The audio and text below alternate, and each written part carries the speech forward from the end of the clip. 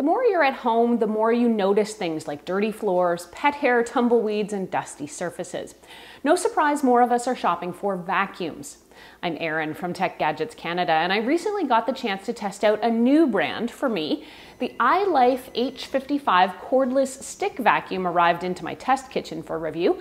I'll tell you what it can do, what it can't do, what it works well on and what it doesn't, and if I think it's a good cordless vacuum for your home. An early heads up, if you end up liking this video and finding it helpful, to please hit that like button and do give me a sub, because it does help me keep making more videos that I hope everyone out there gets to watch, enjoy, and learn from.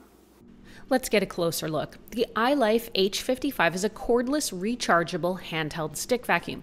It's designed for cleaning small spaces at home or places like the car or RV, thanks to a small cleaner head and a crevice tool for narrow spaces inside vehicles. iLife says the battery has a 40-minute runtime. There's a mid-sized 1.5-liter dust bin in the back that empties at the flip of a latch, and you can wash the filters in the sink.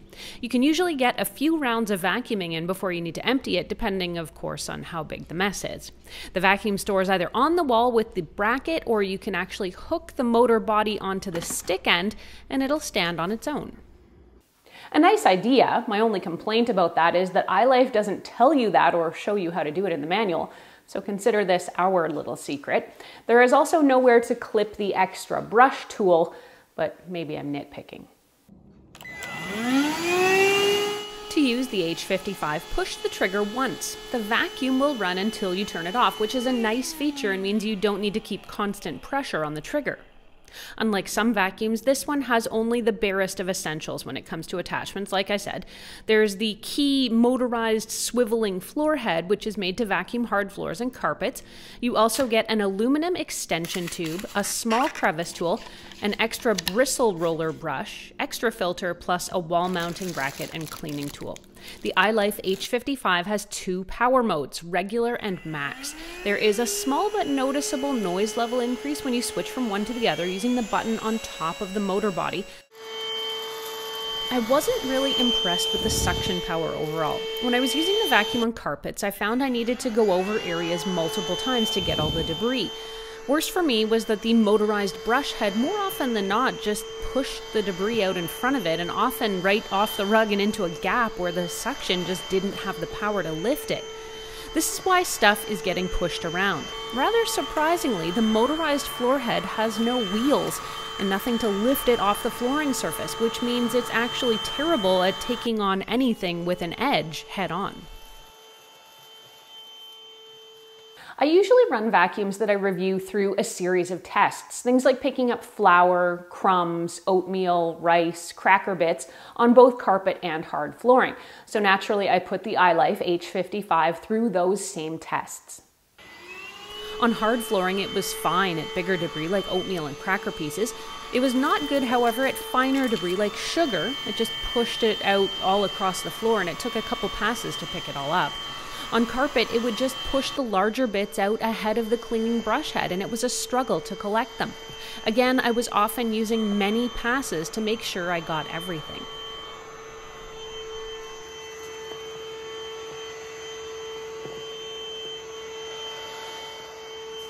I decided to investigate why, and to my surprise, I found there is virtually no suction coming from the base of the vacuum with the brush head running.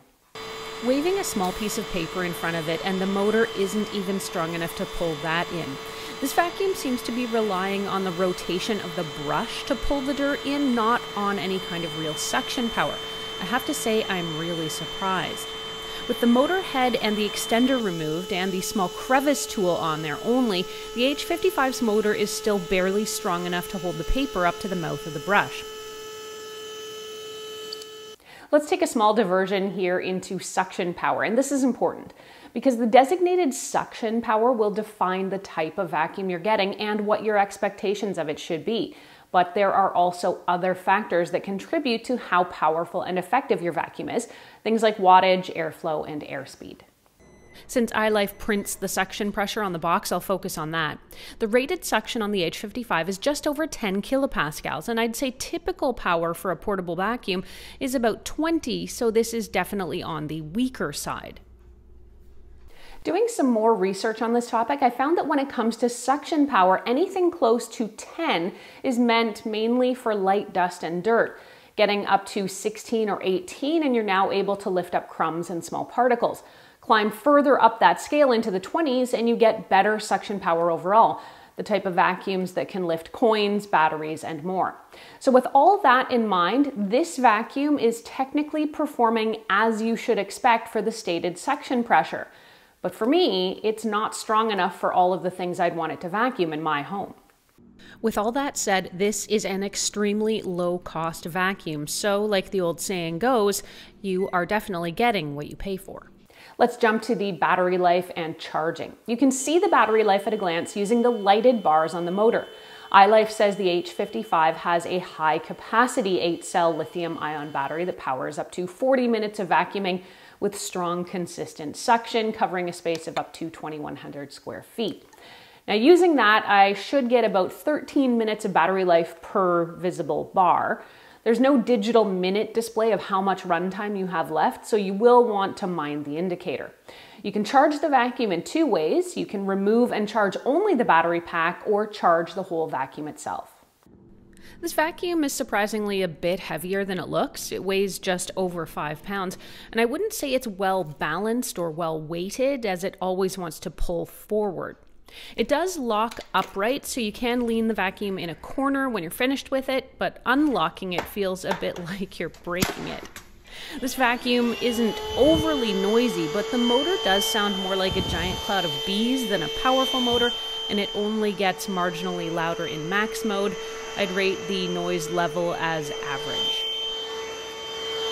Overall, there are a few of okay qualities to this vacuum, but I'd say the cons far outweigh the pros. Rather than beat a dead horse, I'll just say that for me, a vacuum is all about suction power, and since the H55 has very low suction, it doesn't clean as thoroughly, and therefore I don't believe it would be a good choice for my home. In my opinion, this vacuum is meant more as a duster or to pick up things like light pet hair, and not as a typical vacuum that would power dirt out of your carpets. The H55 will be available on Amazon soon and should sell in the $120 US range. If you want to read this review or reference any of what I've talked about, you can head over to techgadgetscanada.com where I've posted a full write-up. You can ask me any questions you have about this vacuum, either there on the blog or, as always, here on the YouTube channel. I'm Erin. Thanks so much for watching. If you liked this video and found it helpful, please hit that like button and do give me a sub because it does help me keep making more videos that I hope everyone out there gets to watch, enjoy, and learn from. Until the next time, you can catch me on either Twitter or Instagram. I'm at ErinLYYC. You can also find me on Facebook at facebook.com/techgadgetscanada.